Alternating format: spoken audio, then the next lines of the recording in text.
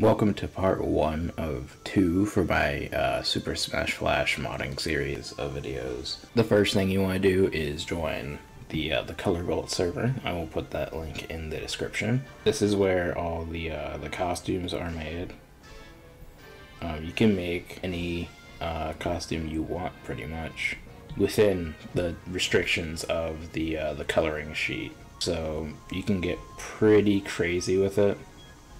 Like, I've seen some really good costumes in this server. If you can think it, you could probably do it without having to change the sprite, obviously. So once you're in this server, the first thing you want to do is download Presser. What this will do is this will decompress all of your files for the game, so that they can be used and opened in a different program, which we will get to later. I use Presser 2 personally.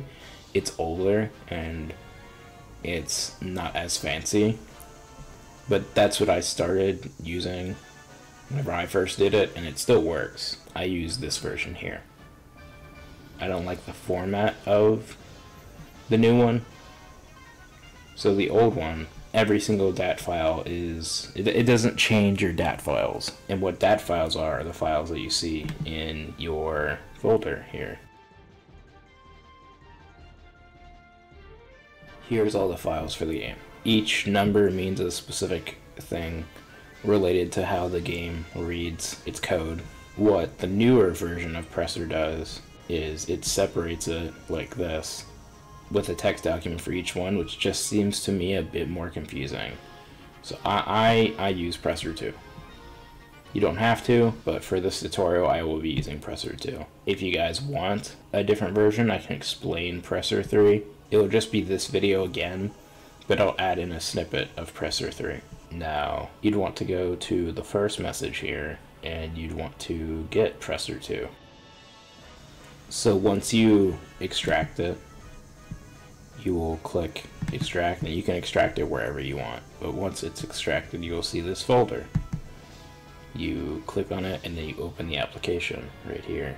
Now once that is open, I use uncompress the entire folder, just because if I want to do multiple things at once. You don't have to personally, it's a preference thing for me again. You want to go to whatever your copy is of Smash Flash. Obviously I renamed these folders for the sake of the video. And so once you open your copy, you will find this data folder. All of these are .ssf files, and we are turning them into .swf files. That way we can open them in a different program called JPEXS, which we will get to after this is done. So you want to decompress this, wait for this to respond.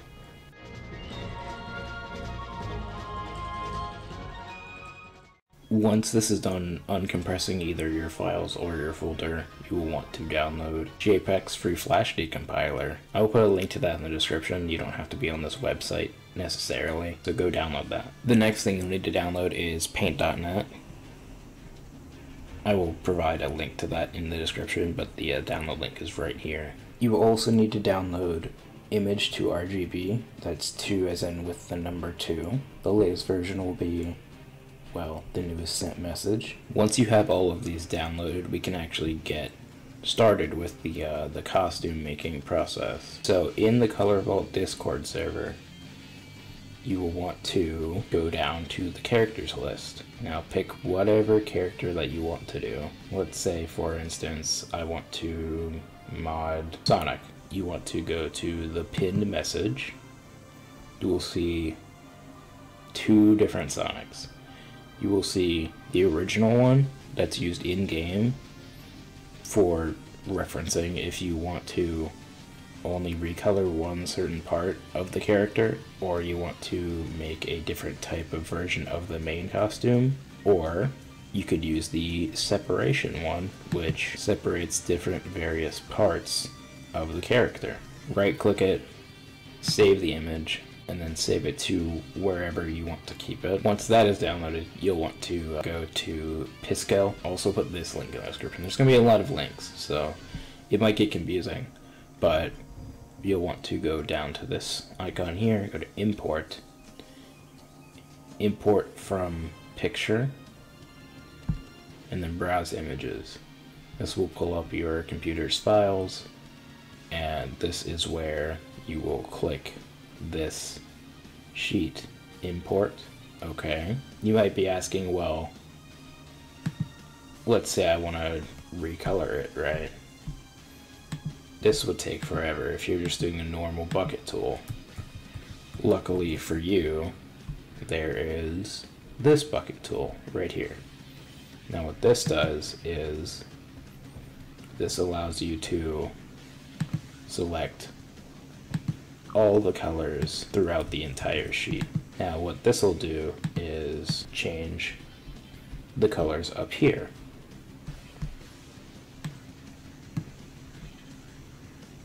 As you can see, these colors are used for the game, so to speak, the code, to read what colors you want changed. Basically, you want to select this bucket tool. Let's say I want him red with a lime green outline, okay? You'd want to figure out what color that you'd want for each different type of shading. Let's say I want him to be red. I would make him whatever different hues or shades you'd want. I will give him a green outline. There's also some pixels in here, like some colors that a lot of people miss. For example, in this Sonic, you could color almost anything and still miss this little bit of blue. Or for example, Lloyd's recolor sheet. There's one light pink / purple pixel on a sprite that is easily missed on a color sheet, and so it allows a lot of costumes to have a pink or purple pixel just on the outfit of the character, which once you look at it, you can't not look at it. So here we have my recolored Sonic. Obviously you can recolor more parts like the gloves or the skin or the eyes or anything. Any color on here you can recolor. Don't try to add things. Like if I wanted to give Sonic like a hat or something, right? That's not how this works. I can't just draw a hat on it and expect it to be in the game. These colors are specifically for your viewing to see how it would look in game. So now what I'm going to do is I'm going to make a proper Sonic alt and I'm going to put it in the game's code. So once you're done making your costume, here's mine for example, I made just a mint colored Sonic. You want to export, select the PNG option, select the first download option. You will see it in your folder here for your downloads, along with any other costume you decide to make. Now you can close out of Pixel once you are certain that you have your image saved. And now open paint.net and then select the image that you have here. Once you have imported your image here, you want to go to this section here. You're going to see a big square section and then you're going to see a smaller 1 pixel square section. You'll want to use the rectangle select tool, and from the very beginning of this, the very first pixel, select it, highlight all of these here till you get to the very last one. Now hit Control-C to copy it to your clipboard on your computer. Open image to RGB again. Hit paste in the required PA palette. That's what these are labeled as. That is PA Pal, that is this one. And then for sprites, this is obviously the in-game sprites. These colors are what you see on the character select screen.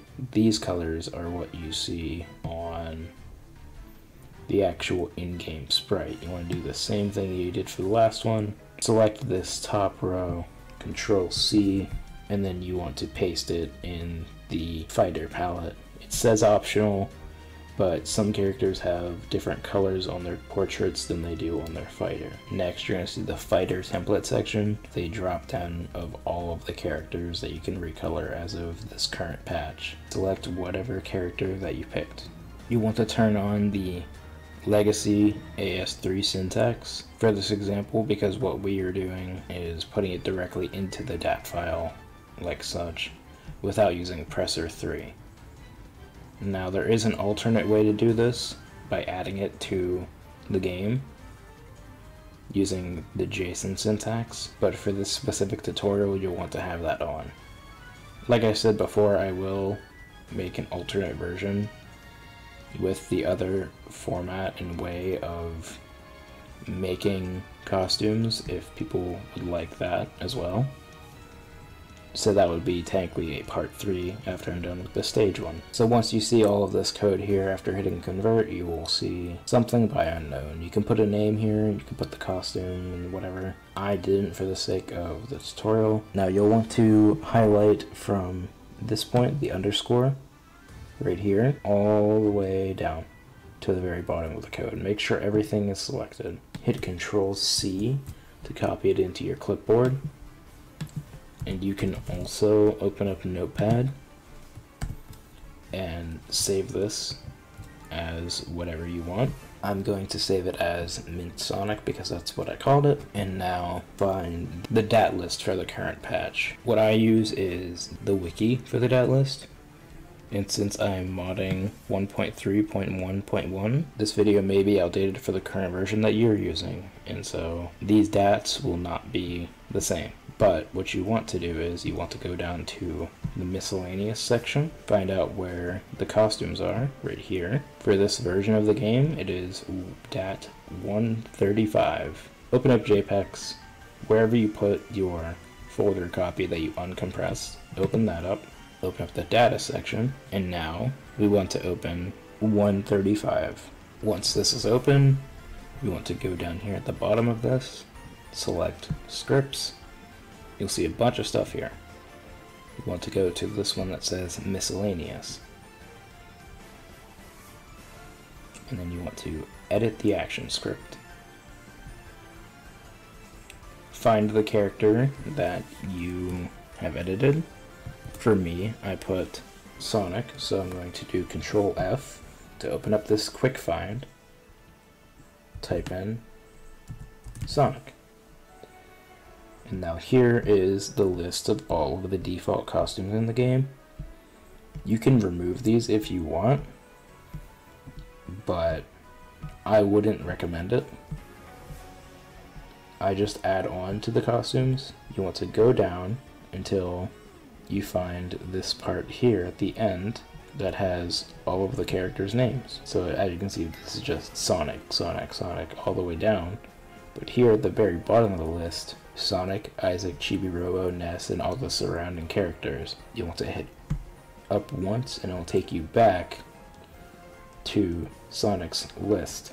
And now you'll see, oh, it says Samus, because that's the next in line for the code. So to add the costume that you want, click right here next to this semicolon and under this bracket, select Enter, paste in the costume that you want. Now you want to hit save at the bottom, right here next to the cancel button, and then you want to hit save in the top left corner. Once that is saved, you can close out of JPEX. Once JPEX is closed, you want to open Presser and then recompress the folder so that this runs in the game. This may take a while to recompress depending on how many costumes that you changed. But once it is done, you can open your copy of Super Smash Flash 2 and your costume should be in the game. Now that it is done recompressing, you want to open the copy of Super Smash Flash 2 that you've modded. For me, this is my personal copy of the game that I have modded, so there is a couple of things different, such as the background or other costumes that I've added. But as you can see, there he is. He is in the game. And now we are going to fight and see how it looks.